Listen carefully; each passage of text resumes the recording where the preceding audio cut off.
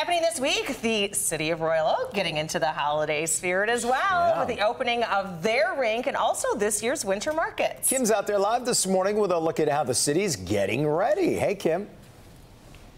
Hey guys, and I just got to say I'm pretty thankful for these winter markets this year because that's where we're seeking shelter. The rain has arrived here in Royal Oak, and that's actually why things have changed up a little bit. Originally, the tree lighting as well as all the lights here in Centennial Commons were planned to be for Thursday, but because of the forecast, they've changed it to Friday. So Friday is when you can come out and check out these new markets. And as you can see, we've got really cute gifts here. These are all from the store in downtown Royal Oak called Right Impressions, and a manager of that store is Courtney Cunningham. Hi, Courtney. Hi. Good morning to you. Good morning. How are you this morning? I am fantastic. So I am just kind of glancing at just a couple of items you brought here. Obviously, when you're all set up, you'll have a lot more, but tell me a little bit about what people can expect while shopping here at this holiday market. We have some great cozy socks, great stocking stuffers. We have other items like puzzles at the market.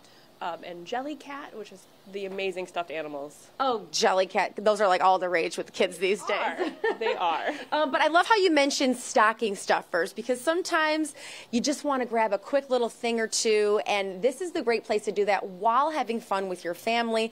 This is going to expose you to a lot of new customers who maybe won't make their way to Washington Street where you guys are located. That is correct. So we're trying to give everybody a little bit of what we have to offer. A taste of Right Impressions. And John Witz, I want to bring you in here because the holiday markets, this is something new. How many vendors do you expect to be here throughout the holiday season? So there's 8 from downtown Royal Oak. So joining Right Impressions is Saffron, Sidecar Books, Made in the Mitten, and others. And in addition to those 8, we have Gift Thanks Bakery for 2 weeks and the Office Coffee Shop, which are 2 local businesses that'll be doing baked goods and Glühwein, which is part of this German theme from the market. So we're excited to showcase those stores and bring something new for the season. I do love how you mentioned the German theme because the look of these little huts look like maybe you're in Germany for the holidays. So a really unique feel to here at Centennial Commons. So you said 8 vendors. I love how you mentioned that we can satisfy our sweet tooth as well.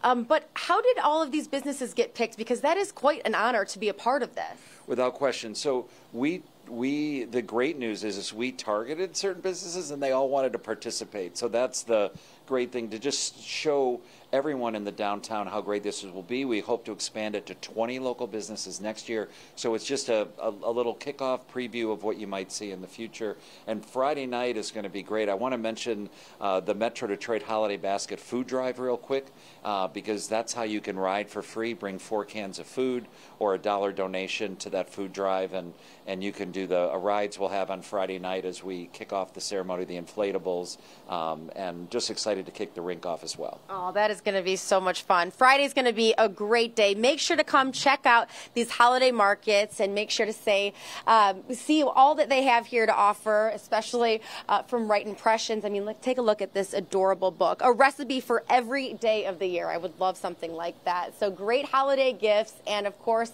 the lighting now taking place on Friday here at Centennial Commons, guys. All right, Kim. Yeah, fun. And I love how John Witt said also, I think it was in our last hour though, but like all these downtown communities are really stepping it up, and you want people to stay in your community or come visit your community, but it just gives us We every get the weekend reward. we get to go somewhere different. Yeah. Nice. It's a nice little reward.